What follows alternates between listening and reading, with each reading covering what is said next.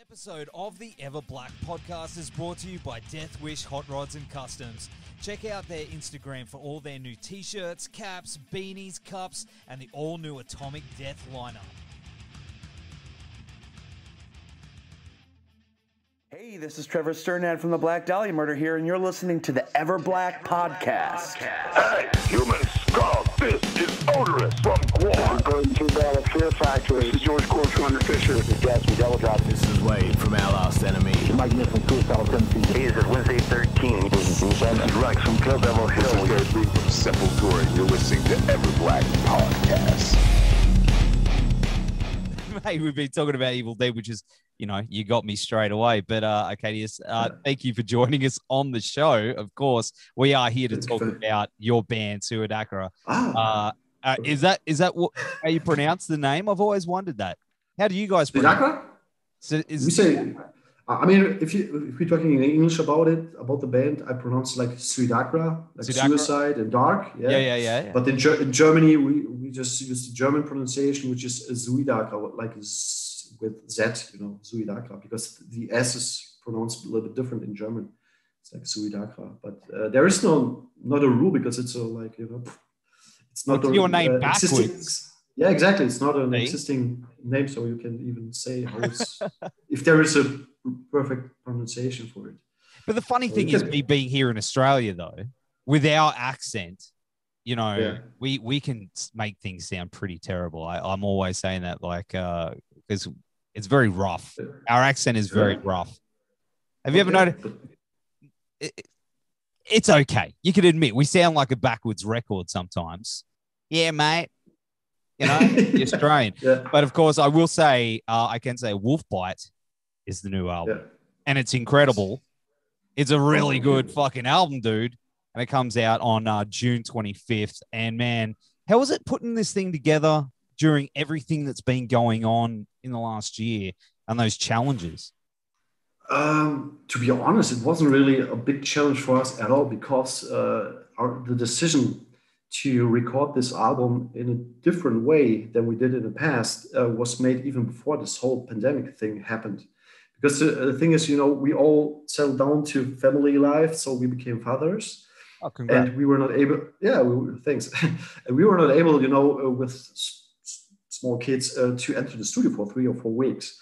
So we knew, okay, on this album, we had to find a different way, different approach to, you know, to record that album. And we came up with the idea to record everything on our own in my home studio, because we have the experience of 25 years being in studios, really, you know, recording for 13 albums before. So I knew what I have to focus on, you know, with the guitar playing, editing and stuff like that. And then we just wanted to find a studio where we can send the final pre-mix for the final mix and the mastering.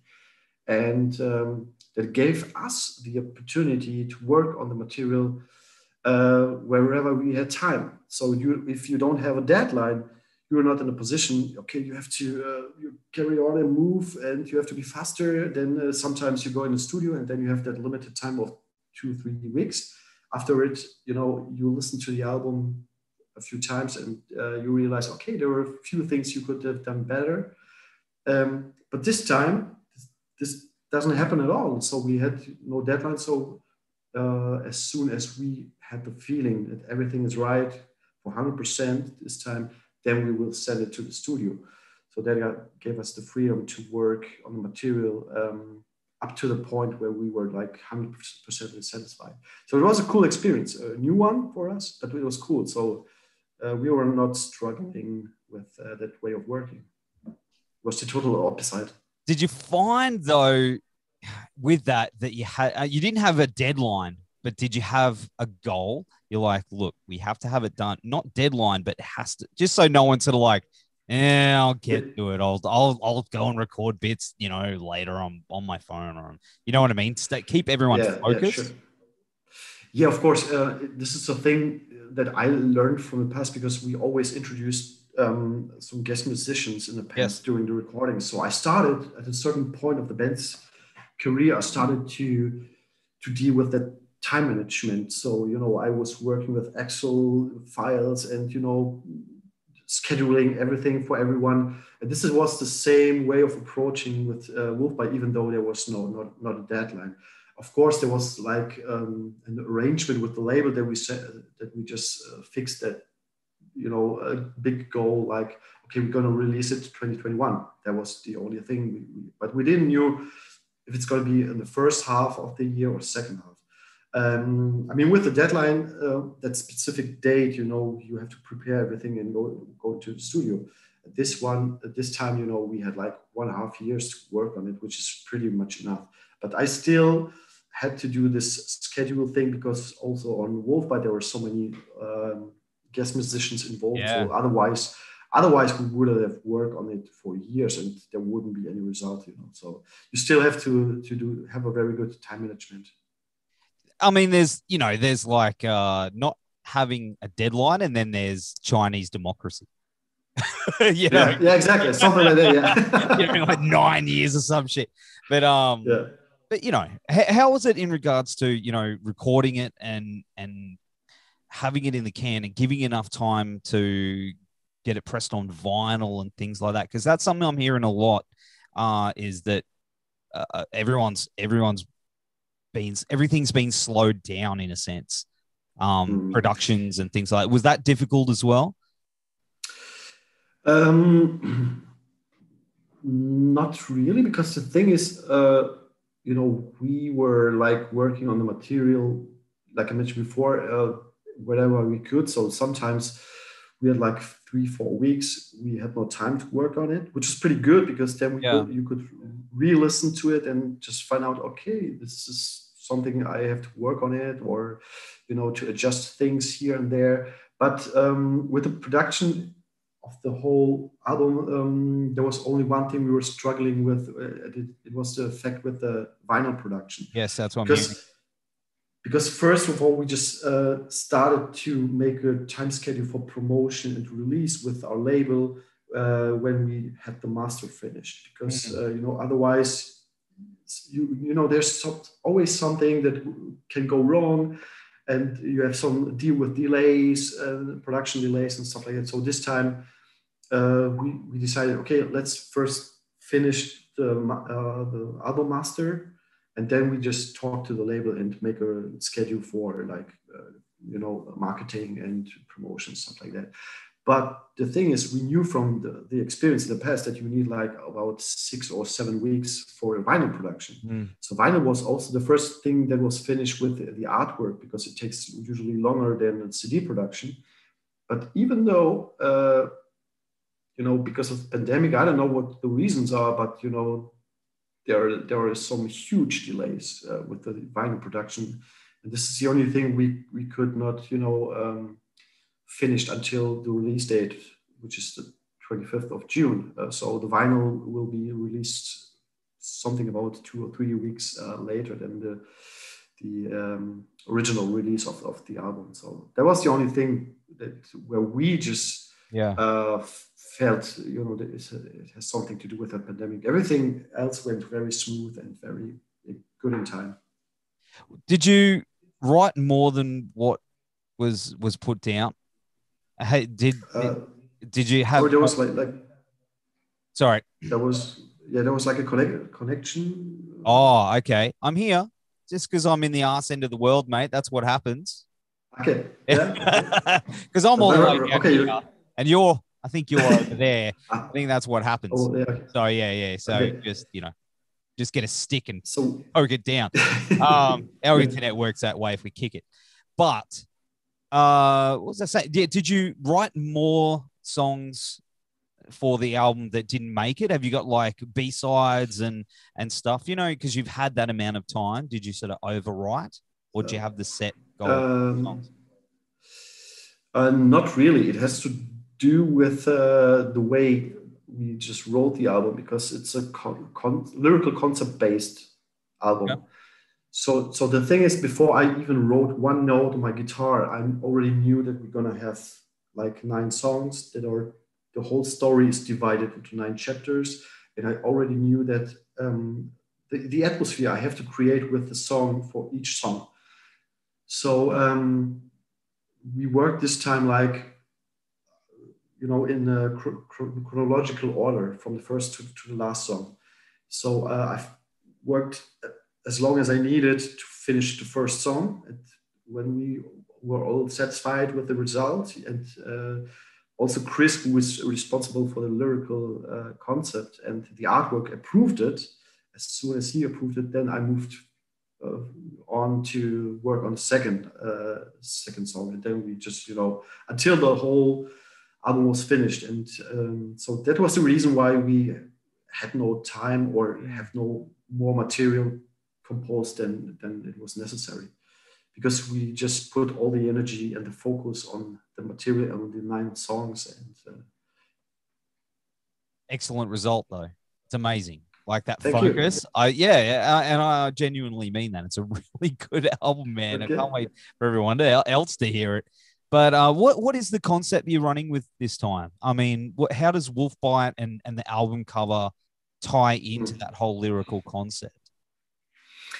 The thing is, to explain you the whole concept, I mean, I won't go into the details because otherwise this interview would take like 4 hours because it's a very complex story. The thing is, I started with Chris Vervent, the guy who I mentioned before.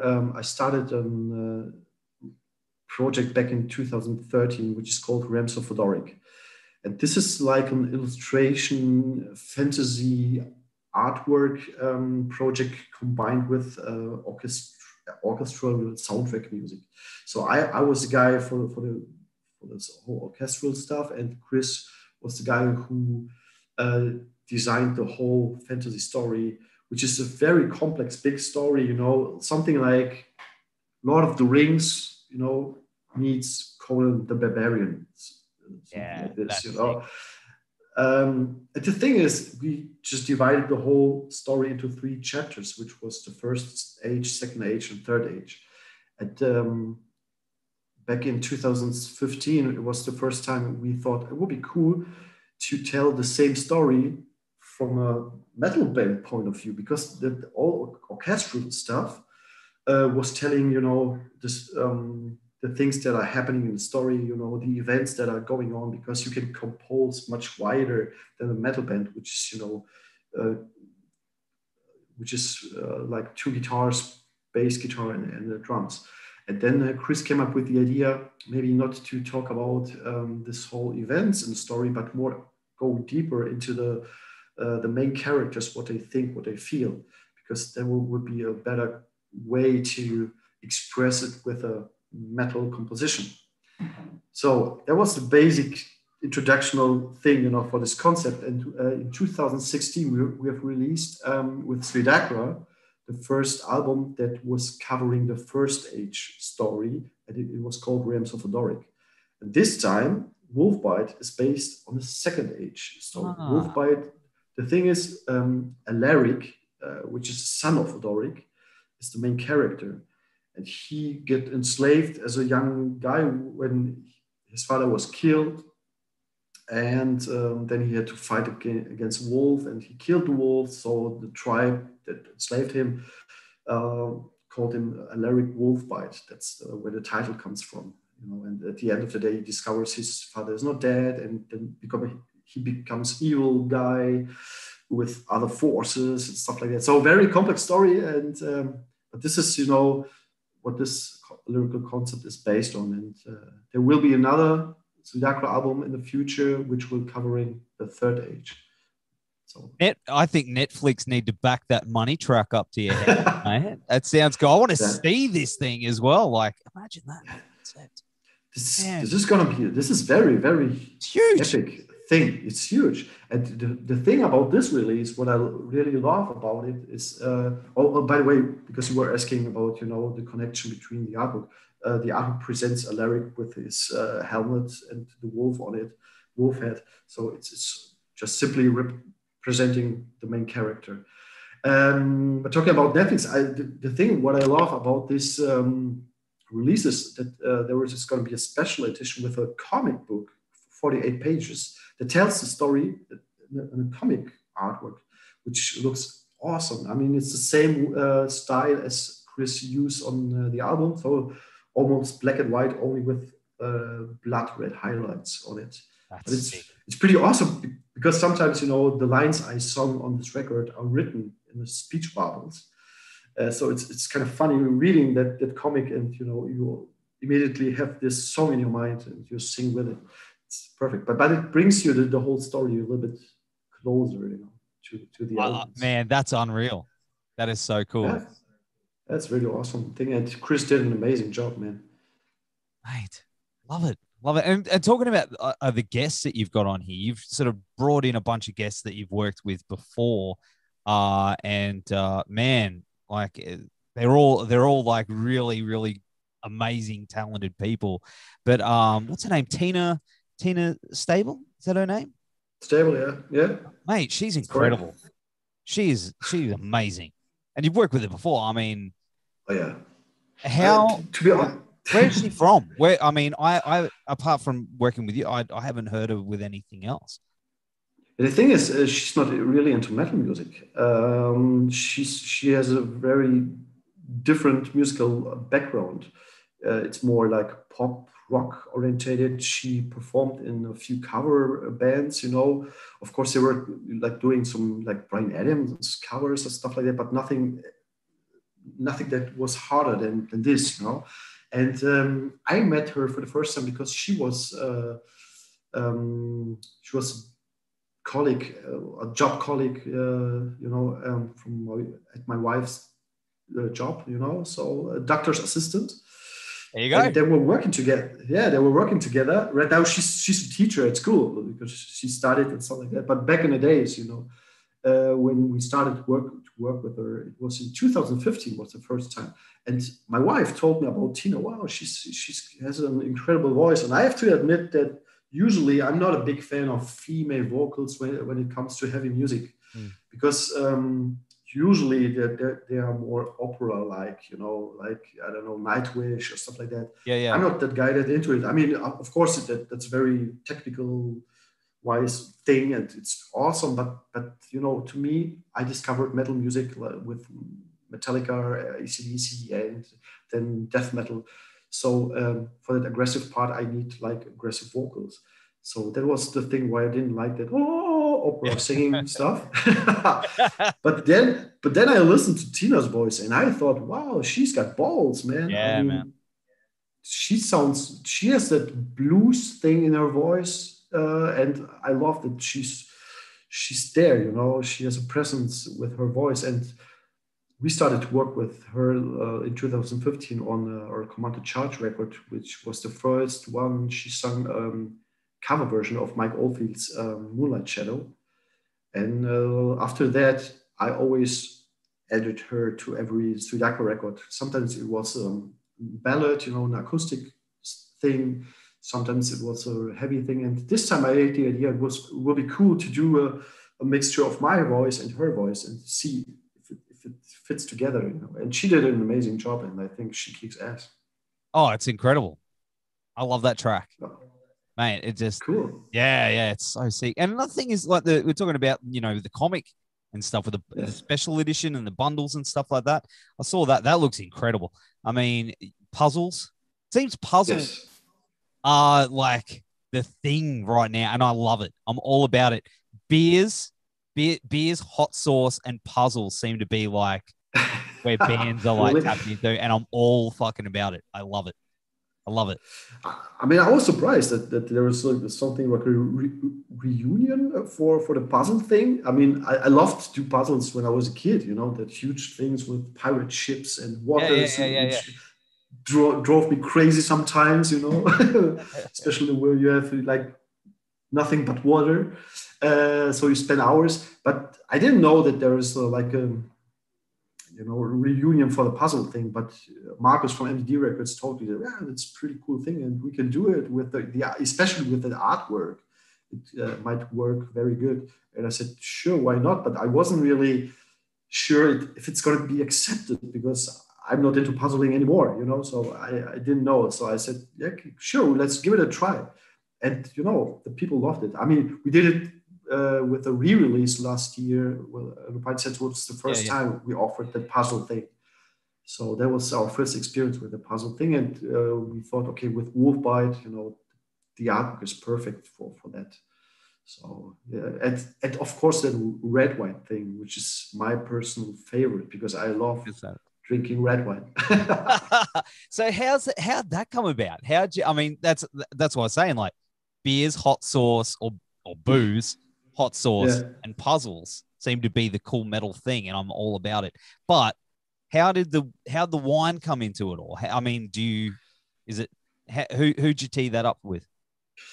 It was also Marcus from MDD Records, because there is a winery in his area, in this part of, it's not Bavaria, it's Baden-Württemberg, so it's a different part of Germany. And there is a winery that offers, they're making actually a really pretty good quality red wine. They won some awards in Germany for their wine. Yeah, cool. And they are offering, that service that you as a band can get your own red wine. So you have to pick, what to taste and if it's dry or not.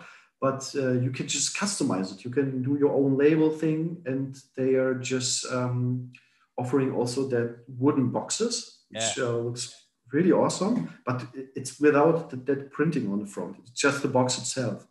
Marcus from MDD Records, he has the opportunity to print the front of the box. So he said, let's try it out. So he first ordered one wine and one box just to figure it out, if it works, how it looks like. And the first prototype was like, wow, holy shit, this looks amazing with the artwork. So then we had to calculate if it makes sense to release, because that red wine, which is quality red wine, it's not a cheap thing like for €2, and you have a hangover and that kind of hell on the next day. So we just had to calculate if it makes sense, to even offer that kind of special limited package. And I'm glad that it worked at the end of the day. It's limited to, I think, 25 pieces or 30, something like this. And, unfortunately, we are not able to ship wine in other countries except European Union because of the customs restrictions. So there are so many countries you are not even allowed to ship any alcohol thing. So I know we have a lot of requests. Yeah. Oh, I know, because I always see really good stuff over there, like all these rad bands having like beers and stuff. I'm like, oh, I'd love to have that. Oh no, sorry, you're in Australia. But then the ones we do get, I've been so excited to try. Not going to mention any names, Metallica. And I've got the can, but man, tasted like garbage.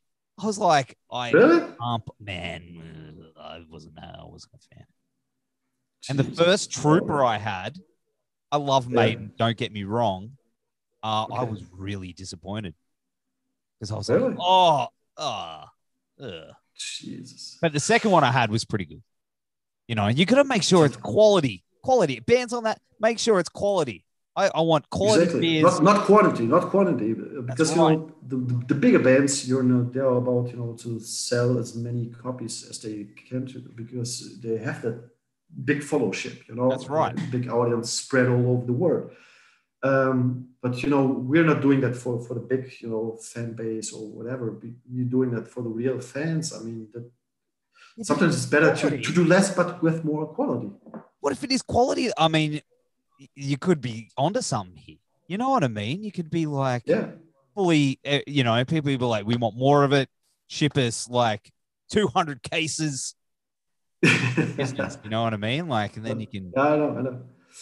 But we always try to come up with something very special and limited to give the fans also the feeling it's not like a mass thing. That they get value for the money, and on the other hand, I'm a fan as well. So, and I also love red wine. So this is something I gotta try on the release date. To be honest, I also ordered two packages and paid for them, even though it's my product. But this is something I'm thankful that MDD Records somehow figured it out to realize it. So I just wanted to support it, and so I ordered 2 bottles, so 2 packages, one, to have put in my collection, and want to open on the release date, which I'm gonna do and gonna film it and share it on Facebook. Oh, mate, I'm so stoked for you. I wish I could be there to celebrate. That'd be awesome. You know, that would be awesome. You know, that would be here I am. Anyway, I think that's amazing. But at least you can celebrate a little bit earlier than I do. Oh yeah, see, that's right. We're in Australia. Yeah, time travel. But I'm stoked for you. I mean, because there is something special that for bands celebrating release day. It's like having a new baby. You know what I mean? Yeah, it is. Releasing into the world, you got to celebrate. Exactly. I don't, you know. The thing is, you've worked. It's a result of 2 years of hard work. You invest a lot of energy, time, money, but also feelings and personality you put into it. Absolutely. And at the end of the day, the result sounds like it sounds because of the collaborations with other musicians. Every guest musician brought his own, part, his emotional thing into the music. It's a result of working together with the company, the record label, with Marcus, and also with the band itself. So everybody was really into it and put more than 100% into the record. And then you have that day, the release day, and you can really celebrate it because you can look on this record and say, okay, I'm pretty satisfied with it, and this journey comes to an end at this point. So, of course, there will be a new chapter opened in the future, but this journey is absolutely. Are you going to be seeing the other boys on the release day? You mean? Yeah. I mean, not in person. I think we just plan or see if we can make a Zoom session or something like this, and we, post it on, or do even a live event on Facebook with a Zoom session. It would be awesome. But we have to figure out the technical thing because, I know usually if you're using Zoom for that kind of events, you need a business account because otherwise it's like limited to like 2 persons. Yeah. There's something like there are some restrictions. So we have to figure it out if it's technically possible to do it. Well, I've had like 6 people on here. So that's it's just like the Brady Bunch. But no, I hope you and the boys do get to cheers each other and celebrate all the hard work. But I mean, of course, you guys started in the 90s. You were probably still in school when the band started. Is that right? Yeah, that's right. I was like 94. So I was like 16, 17 years old when I started with the band. We were at school. I mean, we started as a school band. I mean, our first gigs were in a small clubs, and we even had one show with students from other countries that were like doing that exchange thing. German students go to there. I don't know the term for it, but they were there with the German parents and families and sitting together. And they were celebrating like the last day being in Germany before they travel back to their countries. And the teachers hired us because I think they didn't listen to our material before, because otherwise they wouldn't do it. And then we started, doing the metal thing. Everybody was sitting there like, holy shit, what's happening here? So it was a very fun experience to watch all the reactions, and especially the kids liked it, but especially the families, the parents were shocked. Yeah, so that was the beginning, and then it became way more than like a school project band. We started like doing some cover versions of Metallica, but I realized right from the beginning there, I just wanted to do my own material, not only be a covering band. Of course, it's helpful, to understand the way of composing if you do some cover versions first. But I always, started to write on my own material as well. So, yeah, we're in the 90s. Mate, and what an achievement. I mean, 14 albums, mate. It's such a massive achievement. Because, I mean, let's be honest, a lot of bands get to 2, majority of them, and they just go, they don't survive for that long. And there's definitely something special about what you've been doing for all those years that's kept you going and kept you pushing forward through it all. You know, looking back, you know, through everything you've been through to get to this point, it must be feeling pretty rewarding that you've been through hell, high water. You've seen it all, man. Yeah, sure. You got it. The thing is, looking back, you know, on, like you said, you know, on the whole career, it wasn't always like, you know, everything's cool. There are ups and downs. Like you can compare it to any relationship, no matter if it's your wife, your girlfriend, your friend.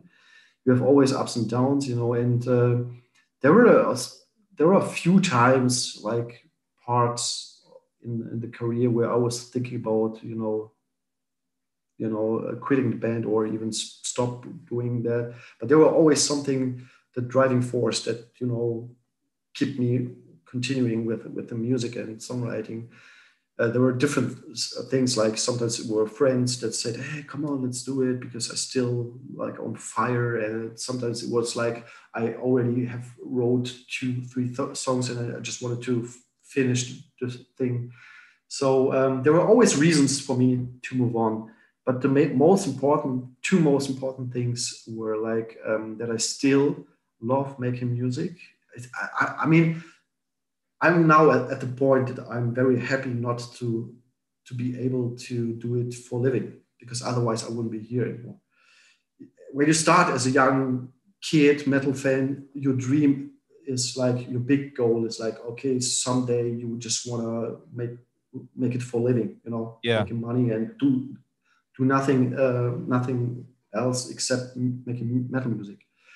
So of course, at some point you will be disappointed because you find out it's not possible to do it. I mean, there are only a few bands that are able to do it, but it's nothing that's really gonna happen. Yeah. And right now I'm at the point that I'm very happy and consider myself as a very fortunate person not to be in that situation, to make music just to pay my bills or my rent or whatever, because the music is the most important thing that keeps me, you know, on the track with SuidAkrA, because otherwise I wouldn't have any reasons to continue. Why should I do that? But I was always, you know, developing me as a musician, as a composer. I always enjoyed, you know, hanging out with my best friends, because no matter which member it was, they were always my friends, not business partners, you know. So that, of course, on the other hand, when a member was leaving the band, it touched me much more than it would, if you compare it to, it would be a business partner, you know. Yeah. So it's like losing a friend, because you know you're not gonna spend that much time with him anymore in studio or on touring or whatever. But you know, the thing is that I'm still here and doing what I'm loving with my best friends, and still have the same feeling after all these years, after all these albums. When we just go talking back about the release, you know, I'm still as much excited as I was back in the 90s with the first album. It's not something I would say, okay, I've done it before so many times, so I get used to it. Not really, not at all. Right. Everything you just said, just hit the mark with me, eh? A lot of stuff that I've been thinking about, a lot of like, because I mean, I'm 40 in a few months, so I'm getting a lot of people I know calling it quits, or they're just moving on, which is totally cool. You know, my best mate did, and I'm totally cool with that, but my drive is still the same. Like, they're like, when are you gonna stop? I'm like, I can't stop. It's in my blood. Everything you just said, especially, you know, with people leaving, you know, sometimes, and it's heartbreaking sometimes, you know, having people sort of walk away. So everything you just said, that hit me really hard. So that's that's how it goes. That's pretty much the reality. It's not the business thing. It's not the touring thing. The most thing I was struggling with was really when people I really loved, quit the band. So because there were other reasons. I mean, there are so many reasons why they quit. You know, sometimes it's a relationship, sometimes it's a job, sometimes they lost the, you know, the drive. They don't want to spend much more time in the rehearsal room or whatever. Because the thing is, being in a band like SuidAkrA is much more than a hobby. You know? Of course, I mentioned before, I'm not doing that for a living, but on the other hand, we're doing it on a professional level. The expectations from myself and from the fans are higher than when you're a band releasing your first album. Yes. So you have to put much more energy and much more time into it. That if you're playing so many shows and stuff like that, and have a family and a job, a full-time job, by the way, it's not, you have to be sure that you're doing that for more than 100%, because otherwise you will lose that motivation after a certain time. Oh, 100%. 100%. And I've seen it a lot. So all my respect to you, brother. Thank you, man. Mate, seriously, like, you know, you still got it, and it shows. And it shows on this album. 100%. Like, yeah. But you know, of course, touring and things like that. You've toured everywhere. You played, you know, massive festivals. You've Wacken. You played, mate. That's like 7 times, or I think 7 times. It's the dream. I just want to go there. I got a mate who's going next year, and I said to him, I said, mate, just let's get a smartphone, and I'm going to duct tape it to your head so I can be there and just stream it. But virtual reality. Mate, that would be awesome, man. Journaling. I mean, Wacken is something very special for me as well, because our first Wacken appearance was in 1998. So it was like 4 years after we just started with the band. So it's kind of, you know, following our career. So, you know, when you have the timeline, there are always spots on the timeline where we just were performing at Wacken. And our last performance was, I think it was the last festival we performed on before the pandemic happened. And it's always, after all these years, it's still like you're diving into a whole different world, into that metal crowd, metal mecca, you know. It's really, you cannot describe it to anybody who haven't experienced it. I mean, you see the pictures, you see the videos, and it all looks cool and, you know, wow. But if you haven't been there, you have to feel it, you have to see it. And it's like, you know, it's like in a world just, you know, built for the metalheads. There are even big supermarkets there that are built just for this event, you know, so you can shop your food, tents, whatever you forgot, because back in the days when you forgot something, you were like, okay, holy shit, so this is going to be a funny weekend. But this time, no matter, even if you forgot something to eat for barbecue or whatever, you go in there, buy some stuff, and that's it. And they're just, you know, come up with such huge thing, which, I mean, it became very huge. Even though back in 1998, when we performed the very first show, I won't forget this feelings I had, you know, because you just park there in the parking area, you build up your tent, and then you walk to the festival area and you see these 2 big stages. They're not as big as they are right now, but then you realize, wow, I'm here and what's happening? And you perform on the same festival as your big idols do, you know, your favorite bands, Skyclad back in the days, and Blind Guardian. I was like, holy shit. And we are able to be backstage where we were like kids, you know, in 1998. And then on the next day, our show was set up, and it was on 9 o'clock in the morning in a small tent. And we were performing in front of like 40 drunk people. But it was okay, because we had this feeling like, wow, we were still part of it. Nowadays, it's totally different situation. I mean, if you perform at 9 o'clock in the morning, you still perform in front of like thousands of people, because this is a totally different dimension right now. It became so huge that you don't have to be afraid as a band of the schedule or the location on which stage you have to perform or what time. It doesn't matter, because it's always fully crowded. So that's awesome, yeah. Oh, this makes me I want to go so bad. I will one day. Awesome. One day.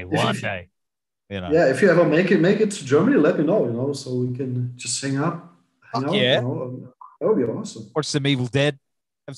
Have some wine. Yeah, watch some Evil Dead. Yeah, that would be awesome. Having barbecue, watch Evil Dead. Yeah. Oh, mate, that's heaven. I think I'm just gonna do it. My wife will be like, "Where the fuck are you?" And I'll be like, "Germany." She's like, "What are you doing in Germany?" I'll be like, Wacken. "Don't join me." Yeah, that's it. But have you ever toured Australia? Have you been down this far? No, unfortunately not. That's to be honest. I mean, you mentioned it before. We were touring all over the world. There were so many places we've been. China. I mean, Asia, China, Japan, even in India. We performed like a few times. America, but Australia is the only country that's still on my list. And it's an unfulfilled dream. I don't know. I mean, of course, it's not that easy for a German band. Just to say, okay, let's tour Australia because it has to do with a lot of costs. They have to be covered and stuff like that. I understand it. So that's why it's really hard. You have to be lucky maybe to be booked on a tour that's already scheduled, stuff like that. But flying over just to play 2 single shows as a headliner, it doesn't really make sense. I mean, it's not something that will bring us down to Australia, but who knows? I mean, this is still an unfulfilled dream. It's still on my list, and I have the pen in my hand, waiting for making that mark. Like check. Right. That would be awesome. Well, beers, Evil Dead, barbecue. Yeah. Hey, look, we'll have to. Yeah, but one day, hopefully, man, because we are very far away. I do understand that people don't like the big plane ride down here, but I think you'd really enjoy it, dude. I think you'd. Oh, sure. I mean, that's not a question about enjoying, or I would even fly over and play a show in front of 20 people, just to be in Australia and have that experience, being there. But the thing is, you still have to. We don't have any connections, We don't have any connections to any local promoters or bookers or whatever. So that's, I think, the biggest issue we have to deal with. I'll send you some links. Yeah, sure. Whatever helps. People, that'd be awesome. People, I think that would, you'd be able to have a chat to. But, hopefully the world gets back to normal so we can do all those things very soon. Because it's just crazy, man. I mean, have you been to Japan? Yes. In 2017. I mean, we were doing Asia tour with Equilibrium. We haven't been before in China a few times, but on this tour we had also 2 shows in Japan, in Osaka and Tokyo, and we also had Taiwan on our schedule. So there were so it wasn't that far away from Australia, right? Very close. Japan. That's everyone that goes. They go Japan, then they go, nah, and they go back. Or they'll even go to New Zealand, hang out with the fucking hobbits, and then they'll go, nah, and they'll go back. But it's across the road, mate. We're not far. I mean, it's not like Mad Max. We are civilized. No. I know. Yeah. So documentaries on National Geographic, man. You have the big spiders and stuff like that. Yeah, we got those. Yeah, and we ride kangaroos to work with big Gatling guns. Yeah, exactly. Yeah, that's what we do. Yeah, but, oh man, I've kept you a while. I'm sorry if I've kept you here, but what's next? The thing, what's next? I mean, with SuidAkrA, of course, the release date with my wine session, and after that I still have a few side projects I have to complete, and then we will see how this whole situation will turn up here in Germany, because right now at the moment the whole pandemic thing is getting a little bit better, so all these lockdown rules are getting a little bit better. They are looking for exit strategy at the moment, but you don't know how it's going to be in the winter or in the autumn. So if there's going to be a next wave or whatever. So for me, I mean, our plans are like, it would be a big thing if we can just play some shows next year, even though with registrations and restrictions and whatever. But at least you are able to be on stage again. We will see. I mean, my fingers crossed, and someday we will start writing new material for the upcoming album, which will covering the third age, as I mentioned before. So, but we're not in a hurry. We just wanted to enjoy this one here. Absolutely. And do a rehearsal, because we haven't rehearsed the new songs so far. So this is going to be something I'm looking forward to. Mate, that's going to be emotional, I think, for you. Getting in there, busting out those songs, seeing the boys. Yeah, of course, but not emotional when it comes to performance songs, because usually I'm spending too much time figuring out how to play the guitar and do the sing at the same time. Yeah. Sometimes, Yeah, because you do it separately when you're writing the material, then you come together and then you have to do the wildest things you haven't dreamt of. Like, what the fuck I was thinking by writing this stuff. Yeah, but usually it gets better from album to album because I get used to it. You know, you have to separate your brain halves, and then it all works. mate, it's been absolutely awesome hanging with you. Sorry if I've kept you a bit longer, but I've really enjoyed chatting with you. No, it was awesome, dude. I mean, you broke the ice with that Evil Dead. I knew it right from the beginning. It's going to be awesome. I'm glad. Hey, that means a lot, man. I'm glad you had a good time. Yeah, I really enjoyed it. I mean,